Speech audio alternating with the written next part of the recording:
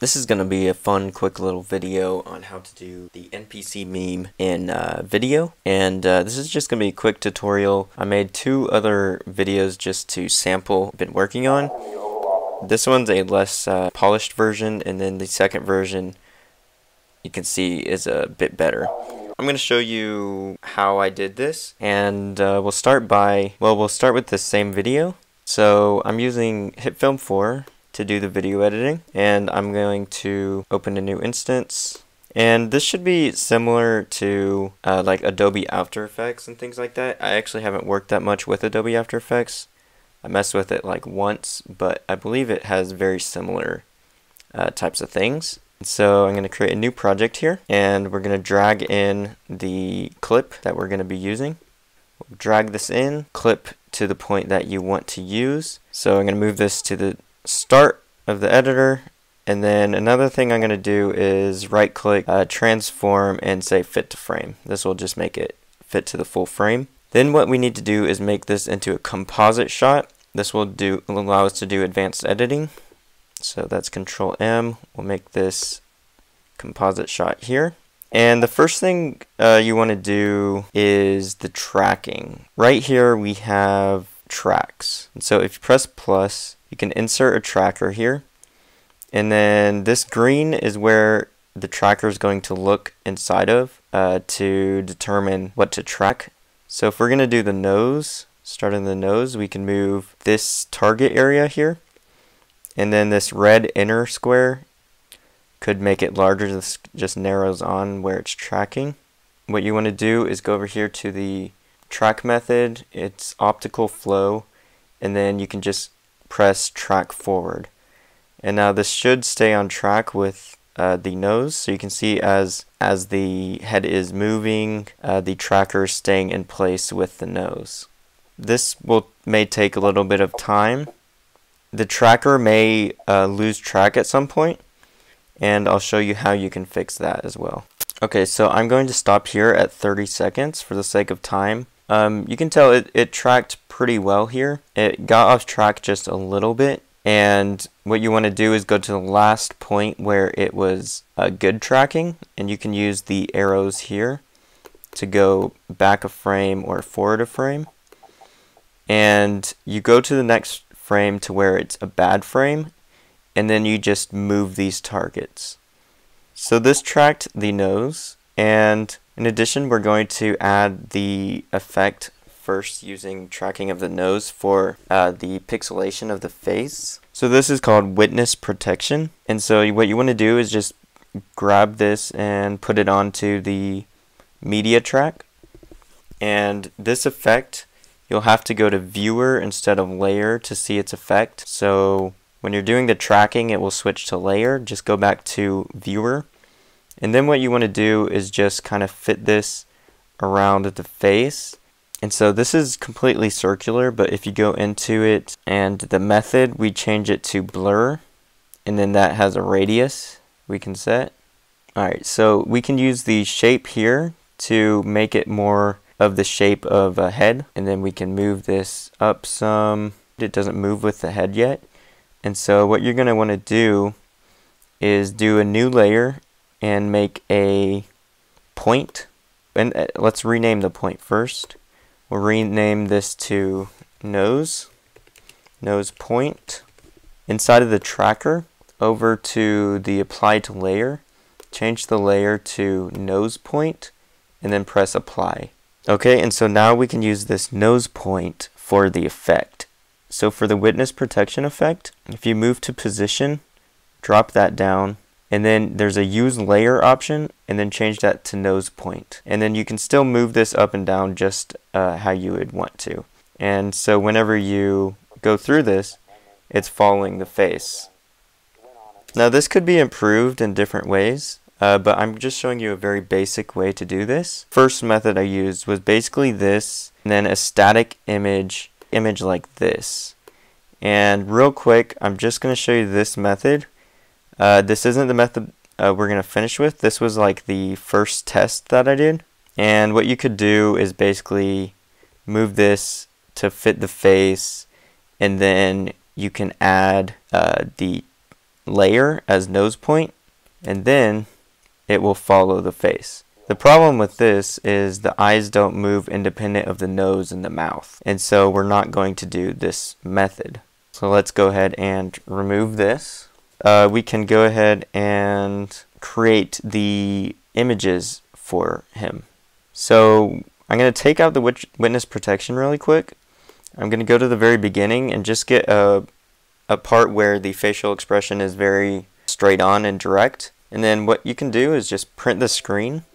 After you print the screen, so inside of your screenshot, go into Edit or Open With. And I'm going to open this with GNU Image Manipulation Program, GIMP. What I'm going to do is select the face, and then do Image, Crop to Selection.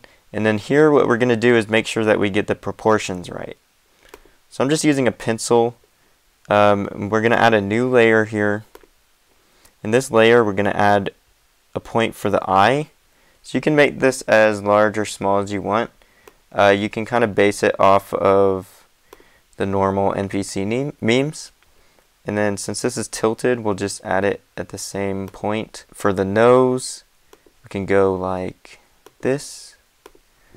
So I think this is a little bit too big. So I'm going to move the point down. Do Shift to do a line. I'm going to do a line for its mouth, Control and Shift to make a straight line. And the mouth is usually the same size as the nose. So I'm going to do the mouth first. This and like this. And now we don't really need this layer here. So this would be if you wanted to add a static image onto it, onto the character. But in this case, we're actually going to do it individually. So select the eye, Image, Crop to Selection, and then File, Export As. We're going to go into wherever we want to save it, and we'll just call this eye. Export. Now press Ctrl Z. We'll do a selection for the nose.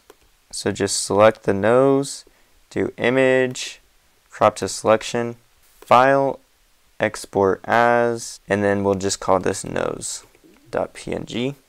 Now we're going to undo this, and finally we're going to do the mouth. So we're going to select the mouth, Image, Crop to Selection, File, Export As, and then mouth.png.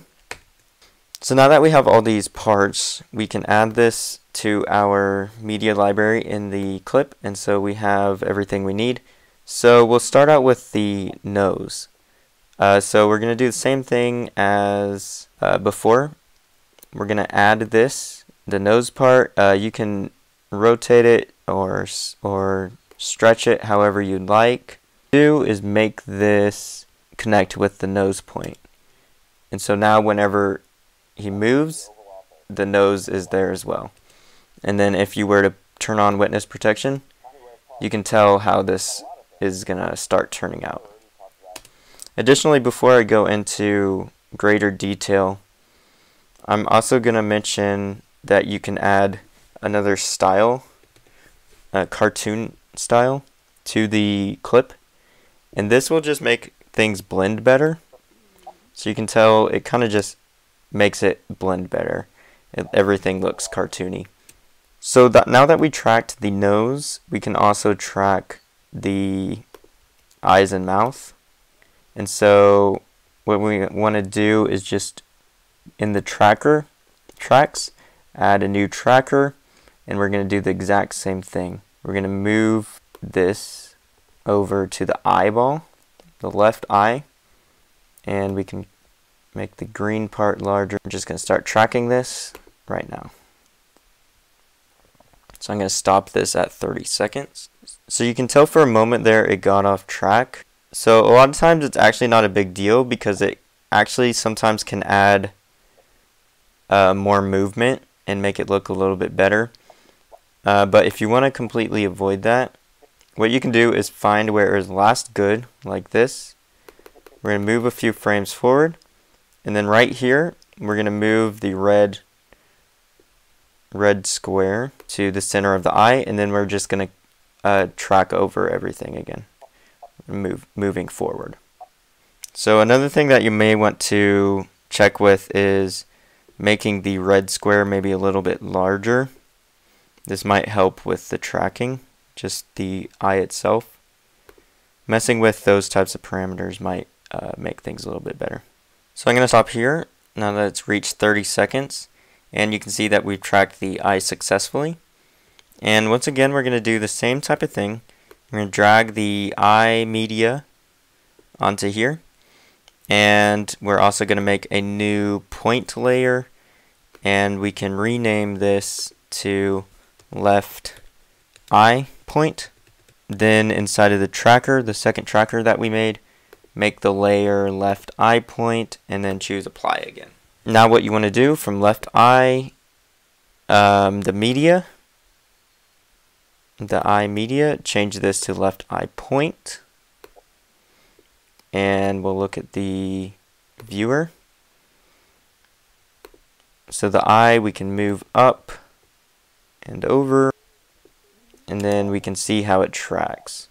And then you want to do the same thing for the right eye and the mouth. So once again, we're going to do this. We're going to add another tracker, and this time we're going to track the right eye. And then we're going to go through with this and track it all. So now we're going to add the right eye. So we're going to add this as media. And then what you want to do is link this once again with a new point layer.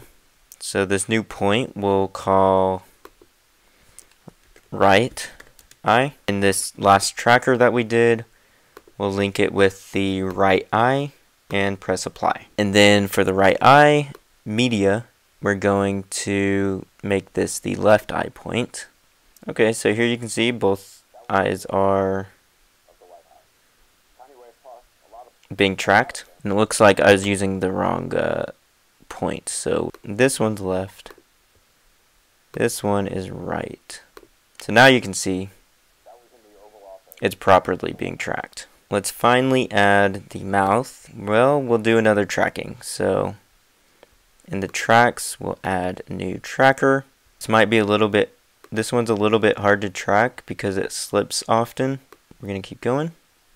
And so now that we got the mouth tracked, once again, we can add the mouth media, a new point.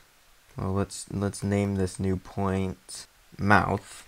In the tracker, we'll link it to the mouth layer. Press apply.